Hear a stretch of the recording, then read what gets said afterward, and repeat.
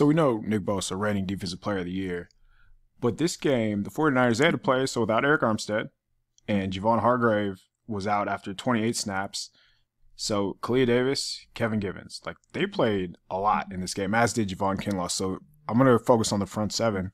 But I think the defensive tackles deserve a ton of credit for how they played in this game. There's Kevin Givens, all but making the play right there. All right, so here's why split zone, inside zone, doesn't work. And for those of you, split zone comes across the formation, the tight end, to block the unblocked edge rusher from the opposite side of the screen.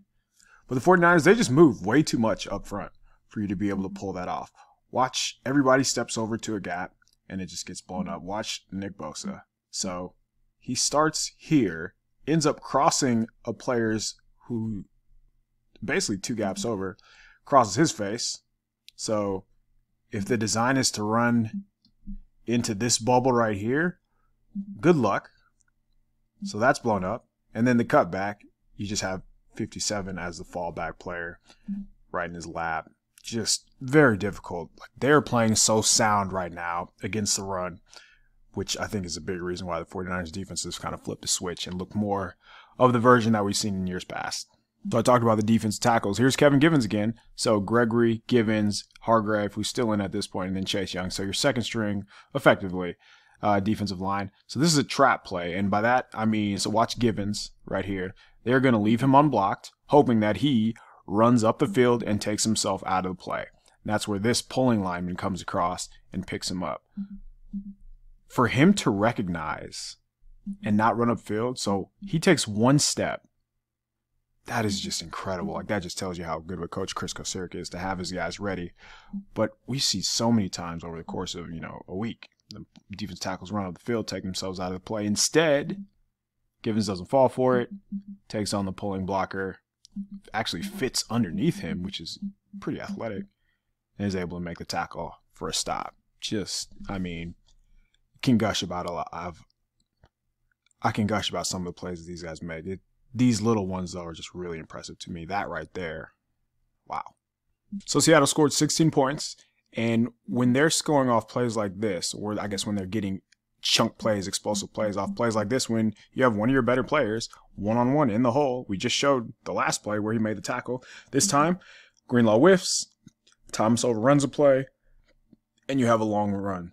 And that's what led to their first points of the game. But, again, like, everybody's in position to make a play, right? The defensive line does their job. Kinlaw eats a double, one-on-one, overrun, just mistakes right there. And those are not sustainable, which is why the 49ers were able to limit Seattle in this game.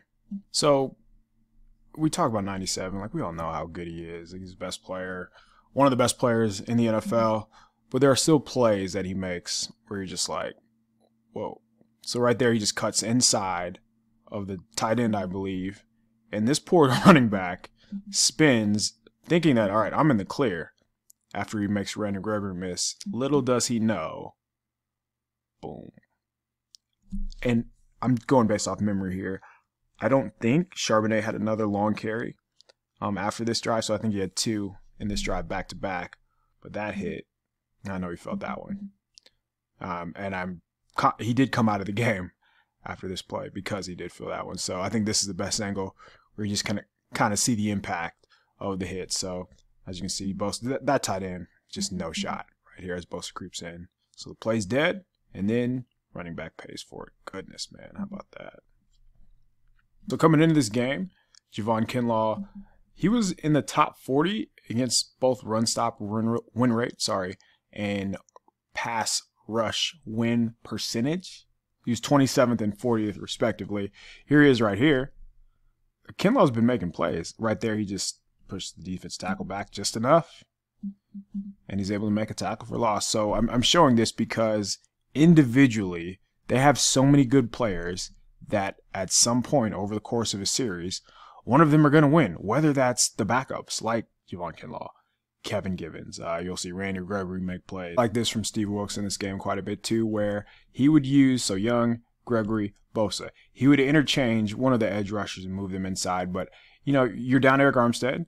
You have Hargrave, who's banged up. So why rely on multiple bigger guys, right? Why not use your personnel? And he did that to a T. So you have Randy Gregory inside here. You have Drew Lock, who's getting ready to throw a hospital ball.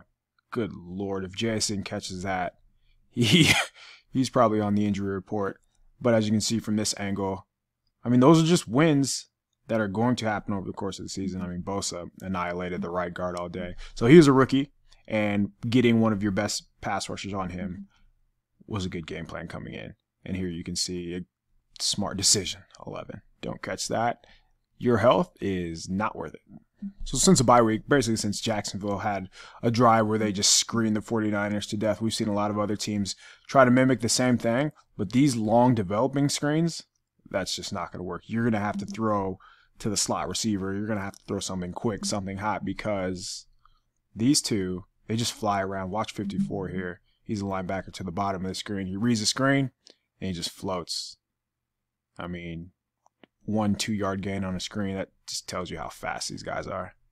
Over the course of a game, one of these defensive linemen are going to make a play effectively every series. The 49ers just so happen to have a singular defensive lineman who it seems like he makes a play every series.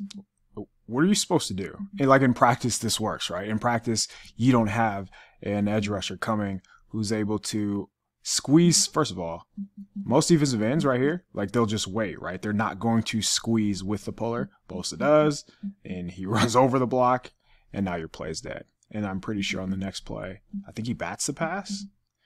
Let's see it here. I think it's one of those quick plays. No, it's not. He gets in the throwing lane and just like 2 plays, and he just eliminates yourself or eliminates your offense. That's tough to game plan for right there. All right, so here's one of those slap on the wrist plays from 97. So Steve Wilkes is going to blitz, and I actually love this design, by the way. So you have Chase Young, Randy Gregory, Javon Hargrave, Nick Bosa on the outside. So 3 on one side with, 2 of your better rushers. And then they're going to blitz both of these two. So very nice design. However, watch 97 to the bottom of the screen here. He can't spin here. If he just stays outside, you have 1 blocker for 2 blitzers. Instead, Bosa spins. Now the quarterback has a free run. Maybe he's not able to see, if Drew Lock stays in the pocket, maybe he's not able to see this crosser because he has so much pressure.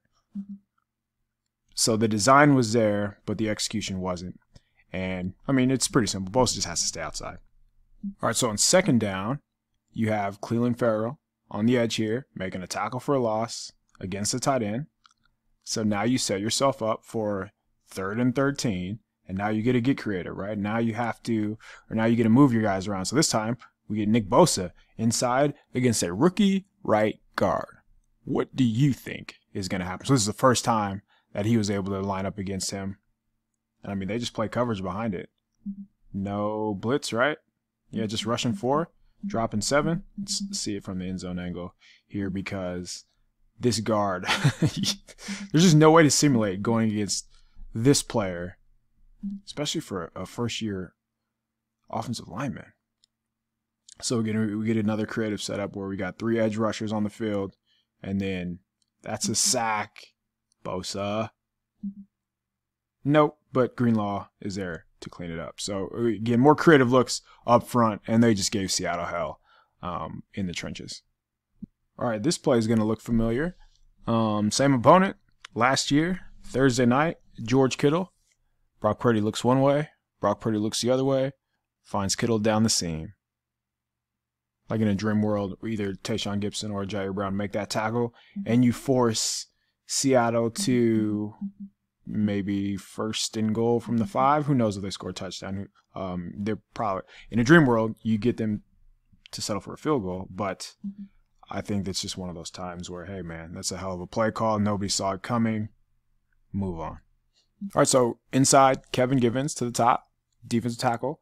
Javon Kinlaw is the bottom defensive tackle. Watch Kinlaw on this play. Watch that explosion off the ball. That looks like a player who is healthy. That looks like a first rounder. Watch his get off. Goes down the line, tackle for loss. They're going to need him because Eric Armstead, Kyle Shanahan said he's going to miss probably another game.